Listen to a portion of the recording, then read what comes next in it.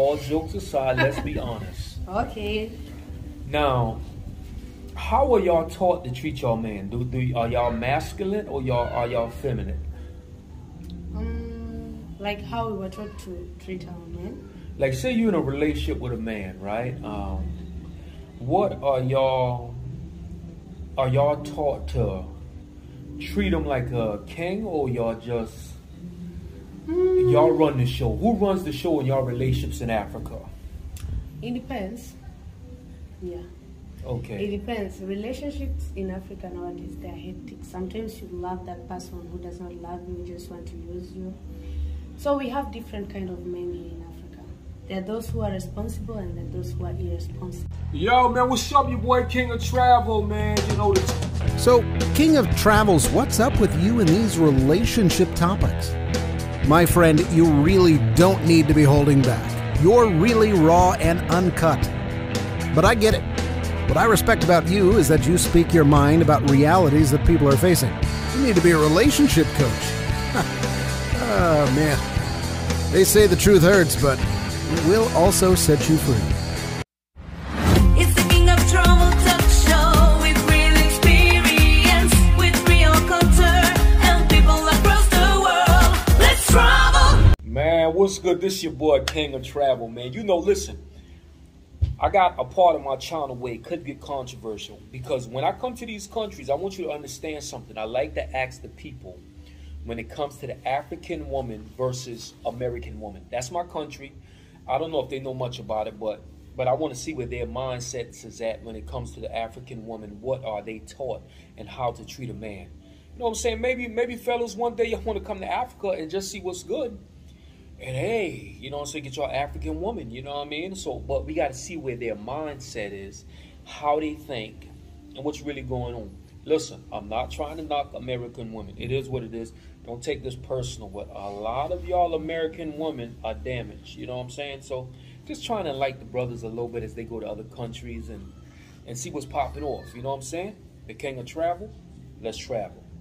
Welcome to Worldwide Traveling Off the Beaten Path News with Mr. Midas, the World Traveler, aka the King of Travel. Interviews with people with real experiences. Hey, let's talk about the reality we face, huh? And get out of the fantasy. Well, this could get a little controversial then. All right. My name is Rita Anastasia. I'm 27 years old. She's 27 years old. Yeah. So this is my question I want to ask about African women and how they treat their man. Tell the truth, no lies, all jokes aside, let's be honest. Okay. Now, how are y'all taught to treat y'all man? Are y'all masculine or are y'all feminine? Like how we were taught to treat our men. Like, say you're in a relationship with a man, right? What are y'all taught to treat him like a king, or y'all just y'all run the show? Who runs the show in y'all relationships in Africa? It depends. Yeah. Okay. It depends. Relationships in Africa nowadays, they're hectic. Sometimes you love that person who does not love you, just want to use you. So we have different kind of men here in Africa. There are those who are responsible and there are those who are irresponsible. Yeah. So it's pretty much hard to maintain relationships in Africa, you think so? Oh, nowadays I don't think if there is a serious relationship here in Africa. Most of the ladies here are single moms and men are single dads because of breakups. We have early marriages. We get into marriages so early. And then we don't understand each other. We have differences that we can't communicate. And then there is communication error between the two. So even in Africa, you have communication issues. I'm gonna tell you something what I learned coming from the U.S. And communication is a big situation. If you can't communicate, what's the purpose? no. I might as well go talk to the wall right here. I get more at the wall than get out of person. So the thing is this, and I have learned this even to myself, coming from my country and trying to communicate with people, it's almost like a blockage is there, like they don't get it. So I'm a single man and I just live my best life now. I don't want to really get serious with someone unless they really know the foundations of a relationship. Because I don't want to waste their time, and I'm not going to waste my time. And I'm glad I got to this point in my life because I understand who I am fully. And you said the magic word. We start in relationships early when we don't even know ourselves. And that's where I made my mistake at too. And I didn't know that relationships consisted of not communicating. Because to me, communication is a big situation for me. And I didn't know that it was so hard for people to communicate. And so basically what you're saying, even over here in Africa, it's the same thing too. People have a hard time communicating, huh? Yeah, people have a lot of time communicating, and they just want to be the... Okay. Yeah, the lies. Maybe you're in a relationship with someone, you want something, and then the African king doesn't want to accept that he doesn't have this thing. Now he gives you fake promises, and then it brings scandal again, because you can't promise something that you can't give. Why promise something that you can't give? And then the African women are wild. When you promise and you don't give, they get upset. You get trouble, yeah, because they get upset. Oh, man. You know what, so, and I'm going to say this, and you know a lot of guys is doing that to the females also, you know. They say one thing and do totally opposite. I don't know, but you know what I think it is? They hype the woman up to tell them what they want, to get what they want. Yeah. It's like a car salesman say, yo, this is the best car on the lot. But do you take it, as soon as you go down the road, the whole car shut off. But that is fake love. That is not true love. Yeah. Because you're faking your personality for someone to love you. You should be realistic. Tell someone you're broke, you're like this and this. Tell them the truth. And yeah, but and then, but I you think know, in Africa, when you tell someone the truth, a relationship that lasts are these people that tell their partners the truth. I'm like this, today you might come, you're from work, things went wrong, but this African king will not accept that he is not a king. He will come and tell you, you know, this and this, it happened, but tomorrow I'll have this. No, you just have to be straight and tell someone. Be honest. Be honest. And so a lot of people, all they do is fake and tell you what you want to hear. Yeah, everyone around is fake. To get 100% real people is hard here. Even in Africa. Yeah, we struggle in America with the same thing too. A big struggle in America. So this is the thing. I don't want to be, and I don't want females to think that I'm just knocking their hustle, because men causing a lot of problems too. That's why I'd rather females express themselves and tell the whole truth on how they feel on every aspect of it. You know what I'm saying? Because we can't be biased and think one way. Just like you're saying, a lot of guys is making promises they can't keep. So they pretend to y'all they this and they pretend to y'all they that, and none of what they say. Yeah. Welcome to Africa. So they lie in Africa just like they lie in America and every other country too. So you know what, fellas? Same time them women don't trust us, is you got to understand something. We got to be real with ourselves too. Why y'all be faking relationships? Why y'all be telling women, I want this and I want that and I want this? Won't you be straight up on what you really want?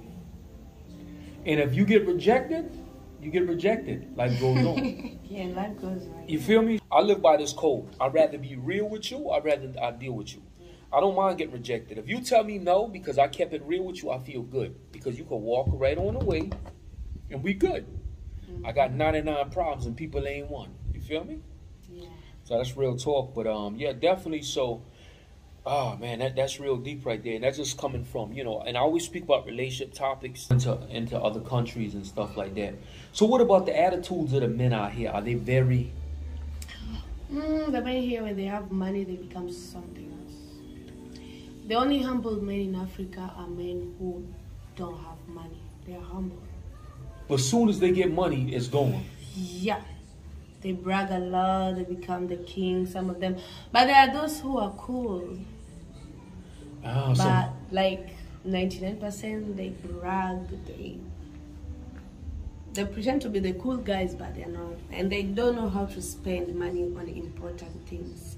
What they like to spend money on is dressing to impress women and changing different kind of ladies. That is their fantasy. Player. Yeah, player girl. I said, player, player. So soon as they get the money, they forget the relationship. Yeah, they forget the relationship and they start going around wasting their money. And then when they finish the money, they come back to their girlfriends, you know, babe, this happened and this. And it's like, oh, cut the crap. But the ladies here in Africa, most of them, they still go back to the same guys who had them in the baddest way. I don't know if maybe their heart is made of metal or something, but we have that heart of going back. Oh, you know, this guy did one mistake, will not repeat it again. And then when he repeats, oh, that is another mistake, you forget about the first mistake, the second mistake, the third mistake. And when it comes to the fourth mistake, now the relationship is boom, over. It's done. It's done. Yeah, we try a lot. So like we take the mistake until it's over, until you're done. What about the cheating in Africa? So they cheat a lot, huh? Oh, cheating is maybe it's, let me call it a talent in Africa. A talent in Africa. They cheat for a talent. Damn. Yeah, it's a talent. And this game of boys saying, you know, how many girls have you? So they're trying to compete on how many girls have they. You understand? So it's called the Cheating Talent Show. Cheating Talent Show. The Cheating Talent Show. God damn it. Let me tell y'all boys something. Man, let me learn a whole lot about Africa. They got something out here called a Cheating Talent Show. But them guys walk around, see who got the most girls, how many gals he had, how many gals, and they just bragging around in a circle, huh? I had her, I had her, I had her, and everybody, huh? Yeah, so I'm gonna tell you the truth. I definitely learned a whole lot about Africa, and you know, and I'm glad to learn this because, you know, coming from my country, that's one of the biggest things when it comes to my channel. I speak about relationships too, as being an international traveler, and asking about people about their relationships that they face in their countries. You see what I'm saying? Yeah. So it's definitely it's bad. It's bad no matter where you go. So now what I could at least say, I can't just blame it on the U.S. I was thinking maybe just, you know, other cultures are a little different, but not in Africa, huh? Hold up, let me ask you a question. What kind of attitudes y'all African women got? You know, it has come to an state whereby African women, they now love men with money who are capable to take good care of them. Because they've tried to be with their men for a relationship. It's done. And then you're like, I'm trying, this guy doesn't have anything, I want us to be somewhere, but it's nothing. When he gets money, you think about other things.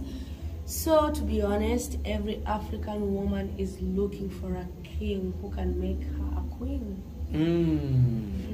Hear that? Looking for a king that can make her a queen. If you ain't got the money, don't come see him, honey. And that's it, you better have that money.